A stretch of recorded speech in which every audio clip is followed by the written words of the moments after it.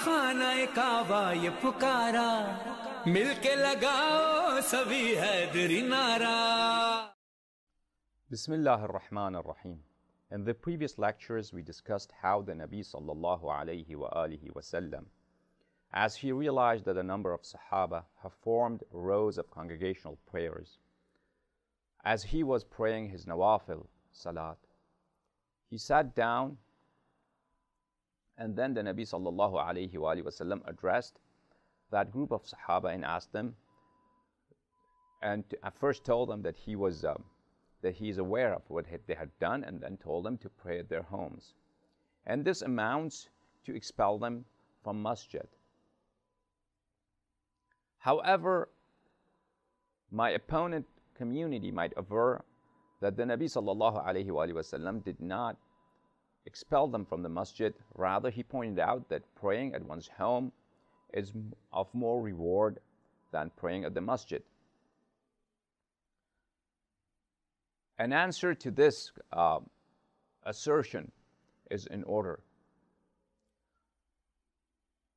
The narration of Bukhari that would pertain to this matter, and I had read this narration to you previously, is the following narration. This is Bukhari, published by Kitab Bhavan, New Delhi, India, 9-volume Bukhari, volume 1, page 391.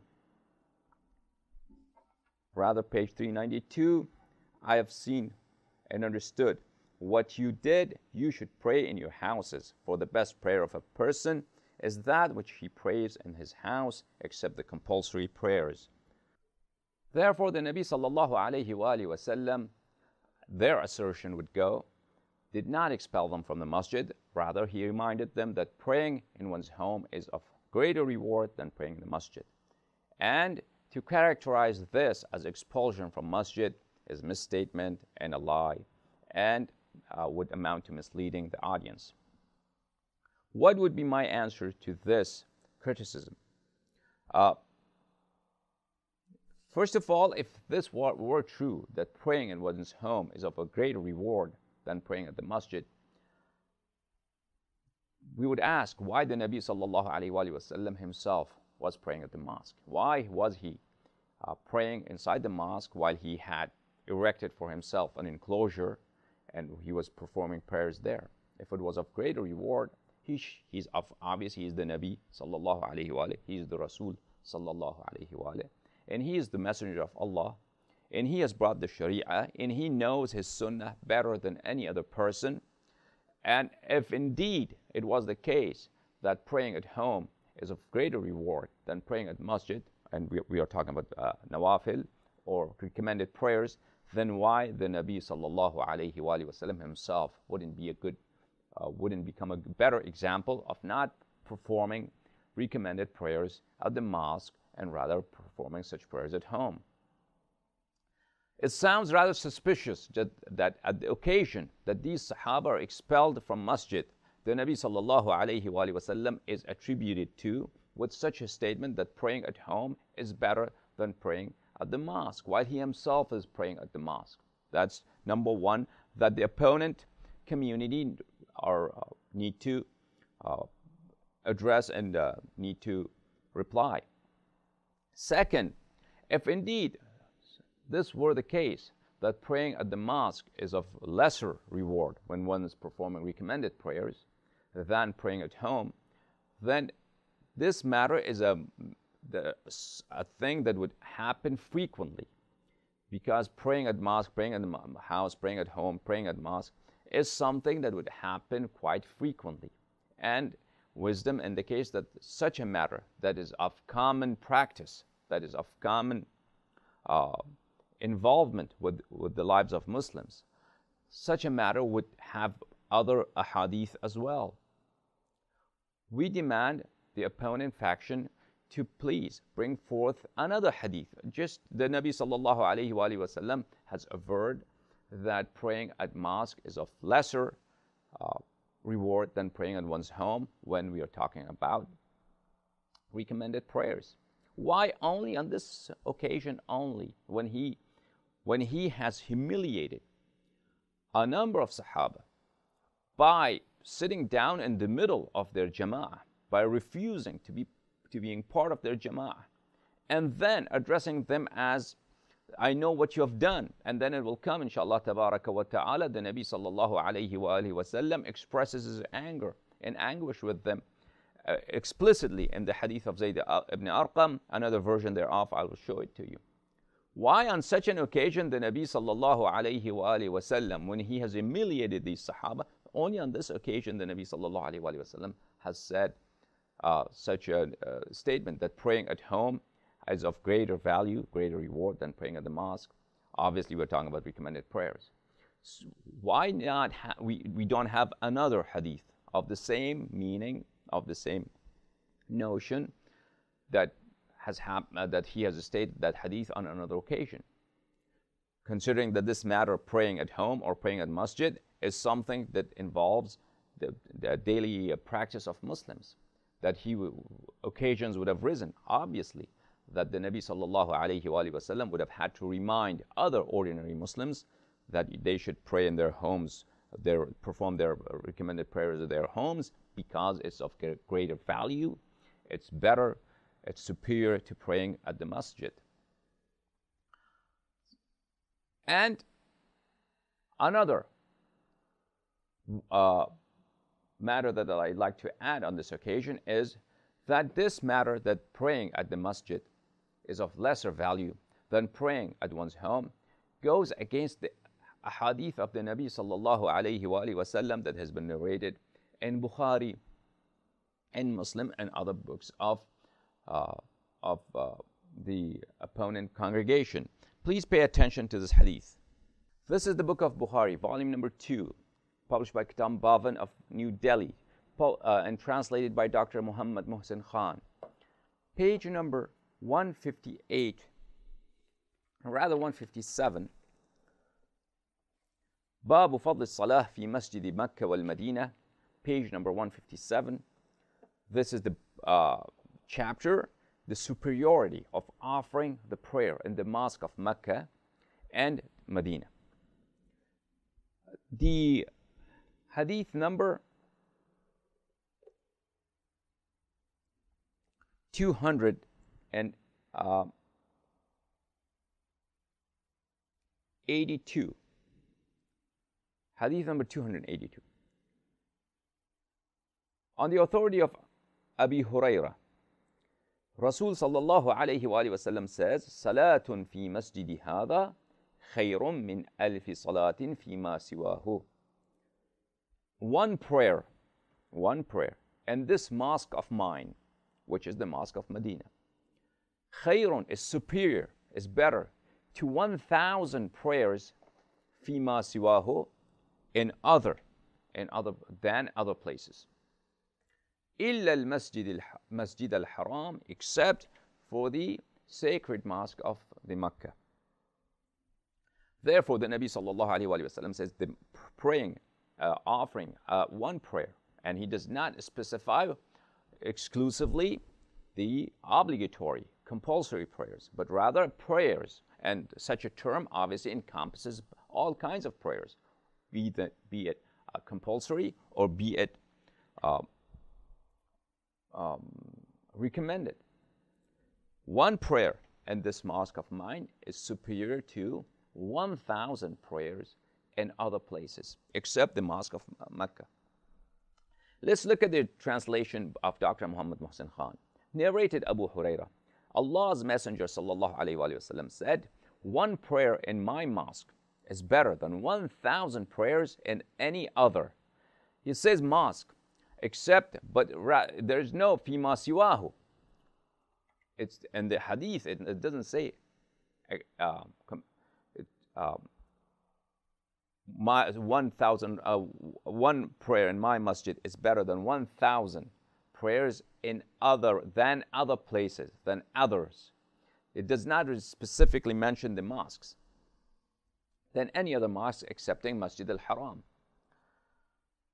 The term here mosque, fima siwahu, the Nabi sallallahu alayhi wa sallam did not say fima siwahu min al-masajid.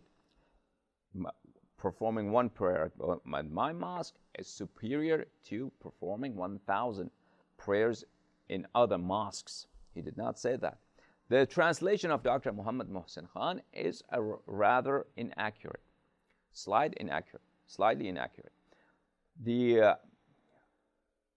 hadith of the Nabi sallallahu alaihi wasallam states that performing one prayer at my mosque is superior to 1,000 prayers performing in other places, except the Masjid of Medina. Therefore, the hadith that we have on the occasion of expulsion of the Nabi sallallahu alaihi wasallam of Sahaba from his mosque, that praying at one's home is better than praying the masjid, especially the Masjid of Nabi sallallahu alaihi wasallam, goes against the very hadith that Bukhari has narrated in his book on the authority of Abu Huraira, that praying at the Masjid of Nabi sallallahu alaihi wasallam is superior to 1,000 prayers in other places. And that's not the only hadith that reflects the superiority and the noble qualities of the mosque of the Nabi sallallahu alaihi wasallam situated in Medina al-Munawwara. Let me go over a few hadith here. This is the book of Bukhari, volume number 2, published by Bavan Kitab, that I showed you moments ago. Page 157, same chapter, hadith number 281. Abu Huraira narrates from the Nabi sallallahu alayhi wa alihi, لا تشد الرحال إلا إلى ثلاثة مساجد. One does not embark on a passage, on a course of a voyage, except to 3 mosques: Al-Masjid al-Haram, wa Masjid al-Rasul sallallahu alayhi wa alihi wa sallam, wa Masjid al-Aqsa. One does not make a journey. It's not worthy to embark on a journey except to 3 mosques: Masjid al-Rasul sallallahu alayhi wa alihi, Masjid al-Haram, and Masjid al-Aqsa, the farther mosque, the mosque in Palestine. Translation of Dr. Muhammad Muhsin Khan: do not set out on a journey except for 3 mosques: Masjid al-Haram, Masjid al-Aqsa, Masjid of Rasulullah sallallahu alayhi wa alihi, and Masjid al-Aqsa, Mosque of Jerusalem. And also, when it's worthy to mention, when Ibn Taymiyyah had, in his books, he mentions that it's not recommended to go for the ziyarah of the Nabi sallallahu alayhi wa alihi, to perform a visitation, a pilgrimage to the tomb of the Nabi sallallahu alayhi wa sallam. A number of his contemporary and later on other scholars have reminded him of this hadith of the Nabi sallallahu alayhi wa sallam in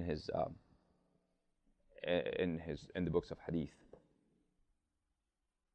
Then there's a chapter of Masjid al-Quba. This chapter, there he mentions that the Nabi sallallahu alayhi wa sallam used to visit Masjid al-Quba every Monday and perform there 2 rak'ah recommended prayers and then go back. Any number of prayers you would see here. كان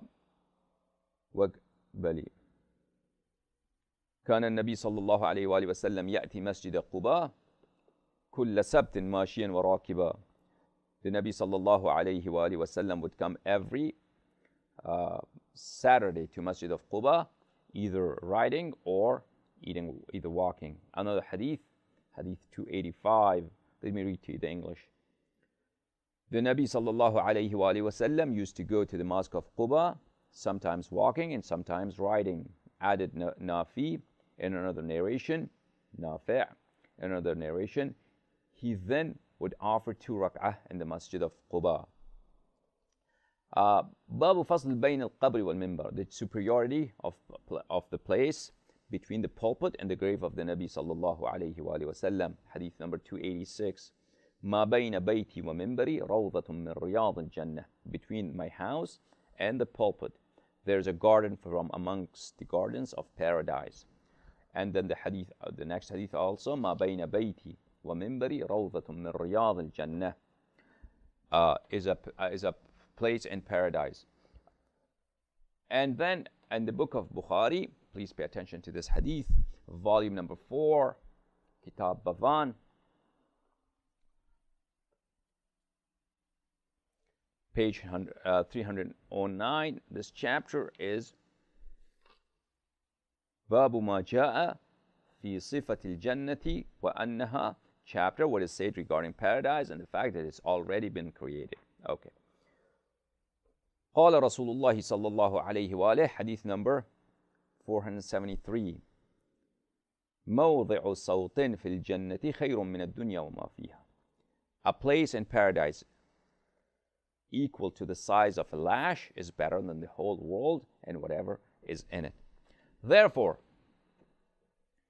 to assert that it is better to pray at one's home than to pray at the mosque of the Nabi sallallahu alayhi wa sallam, if it were indeed a valid hadith and not a fake hadith that was made up later in order to save faces of those Muslims, those Sahaba who were expelled by the Nabi sallallahu alayhi wa sallam after being humiliated, as the Nabi sallallahu alayhi wa sallam refused to be part of their congregational prayers, and the Nabi sallallahu alayhi wa sallam sat down and kept sitting down in the midst of their congregational prayers.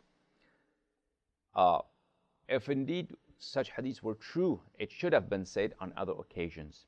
And if it were true, then how would you justify these ahadith? That the mosque of the Nabi sallallahu alayhi wa sallam, the area between his member and his house, or his pulpit and his tomb, his grave, is one of the gardens of paradise. And that the praying at the mosque of the Nabi sallallahu alayhi wa sallam is superior to praying 1,000 prayers in other places. One may say that from the opposing community of Muslims may assert that we have narration that the Nabi sallallahu alayhi wa sallam has indeed on other occasion has mentioned that one should pray at his home rather than the mosque. And that would be the narration of volume number 2 of Bukhari, volume 2 of Bukhari, published by book Bavan, page number 156.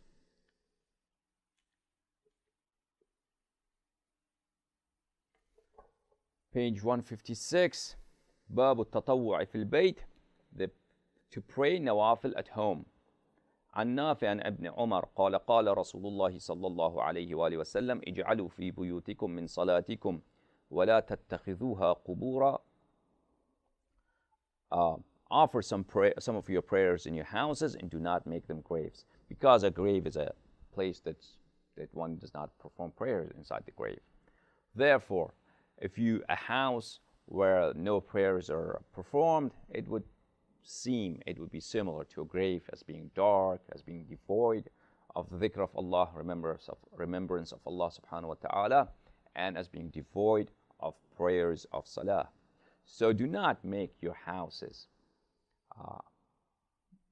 a place of great horror, a place of dark and devoid of Allah's dhikr. Perform some prayers in your homes. What does it say? Offer some of your prayers in your house. اجعلوا في بيوتكم من صلاتكم. Very good translation.